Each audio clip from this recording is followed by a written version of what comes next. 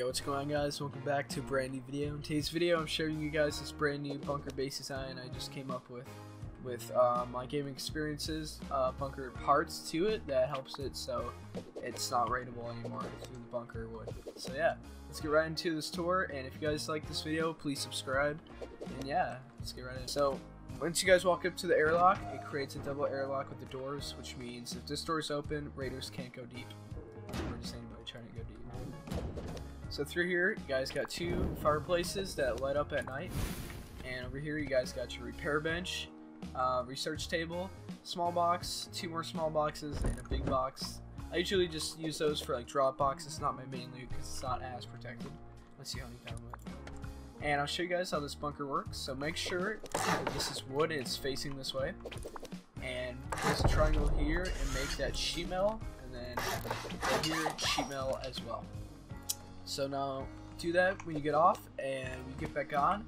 I respawn, and if you guys just break this, we'll break the two triangles right here, and you guys can just go about your day again.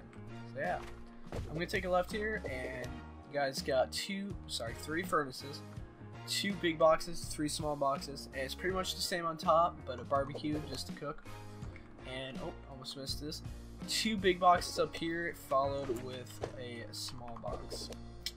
And if you guys take it right, you got your three furnaces, two big boxes, three small, and you guys can place a campfire there if you want, just to help light up at night. And pretty much the same up there without the campfire. And I forgot to say, right in the middle, you guys got three sleeping bags, and then this can either be a box, actually two boxes. I can show you how to do this actually. So let's break the campfire, and if you place it that way, and then to rotate this, you guys can place another one right here, and it creates two small boxes. Now I would use that for like your gunpowder or stuff like that, just for easy craft. But TC's right up here. You jump through here, and then you guys can click on it.